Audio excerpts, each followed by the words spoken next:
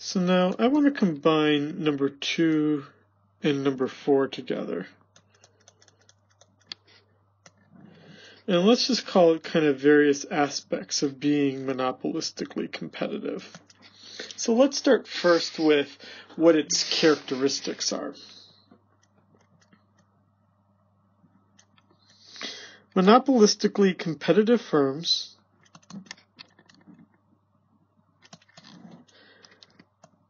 sell a slightly differentiated product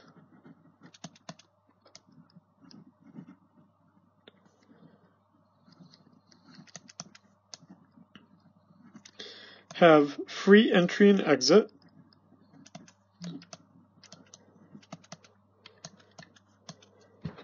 and when we think about the market structure as a whole, most of the time we see that many firms and many consumers.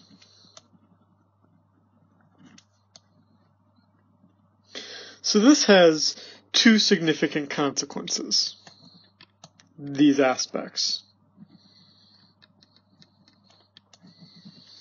The first would be is that there'll be no long-run profit. This is because of free entry and exit, which will show why that exists. And number two, what we see here is that the marginal revenue is not the same as the price. In fact, the marginal revenue is less than the price. And this comes from the fact that each sell a slightly different product.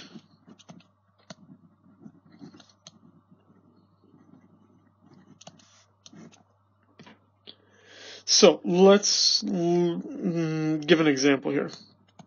Gasoline. But gasoline specifically from Costco. Because what we're saying here is that gasoline itself probably doesn't differ that much from one type of gas station to another. But each gas station certainly tries to tell us and encourage us to think that they're different from each other. So the consequence of that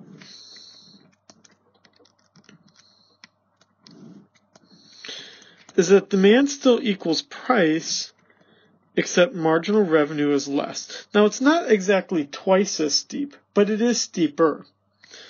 The marginal cost is upward sloping, and I still set marginal revenue equal to marginal cost to find the quantity.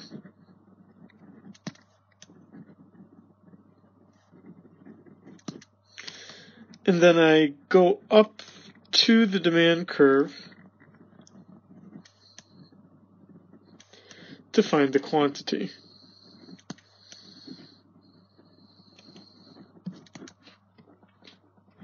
So MR equals MC, that gives me the quantity, and then I go up to the demand curve to find the price. Now, one result from this is the existence of a deadweight loss, which you'll typically see me referring to as DWL, standing for deadweight loss. And that would be this triangle right here.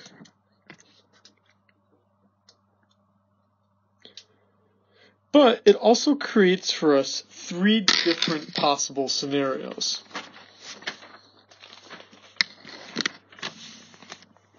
So in these three possible short-run situations,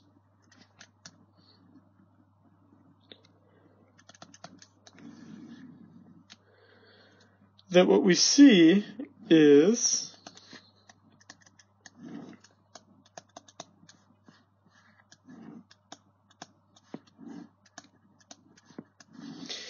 I could either have my average total cost curve here,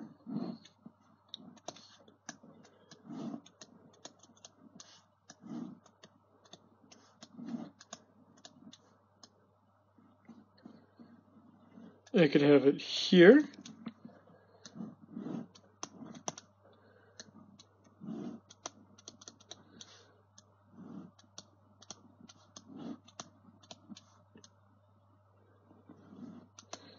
Or I could have it here. So the placement of the average total cost curve then becomes important, because then what we're trying to do here is calculate the profit, loss, or break-even point. So MR equals MC.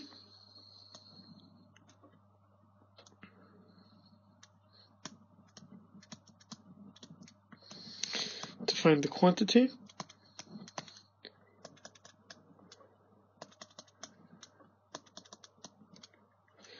And then up to the demand curve to find the price.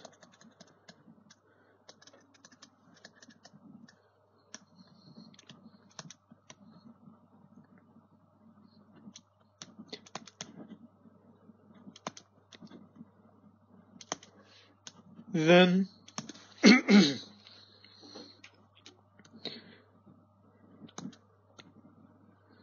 total revenue equals price times quantity, which now means that my total revenue is here, here, and here. Then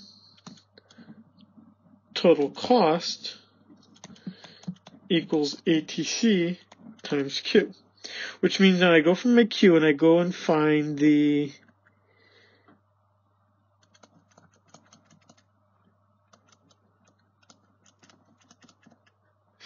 costs. Here we see that total cost exceeds total revenue. Here we see that total cost equals total revenue. Over here we see that total costs are less than total revenue. Another way of reading these would be that you have a loss, you break even, and that you profit. Now, what happens? Because and only because there is free entry and exit, these two situations get removed, the loss and the profit. If there is loss, then there will be exit. And as firms exit the industry, what happens is that it drives up the demand. Why? Because each firm is going to have a smaller and smaller share of the total market. Over here, if firms are making money, we will have entry, which means now that each firm gets a smaller and smaller share of the market, which means that my demand curve and marginal revenue curve shift to the left, thus eliminating both situations, giving us this long-term situation. In the long term,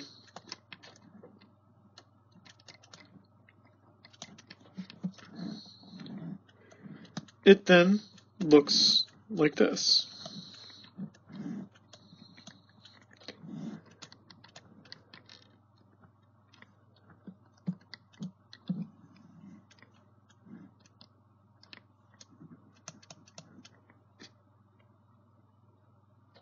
MR equals MC. There's my Q. Up to the demand curve to find my price.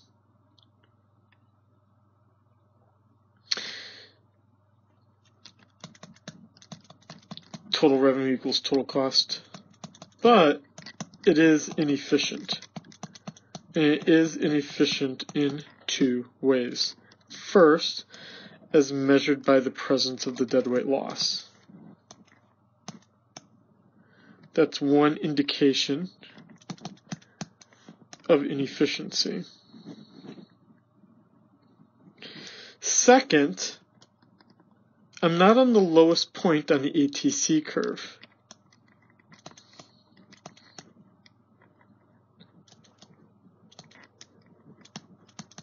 So that's my other indication of inefficiency.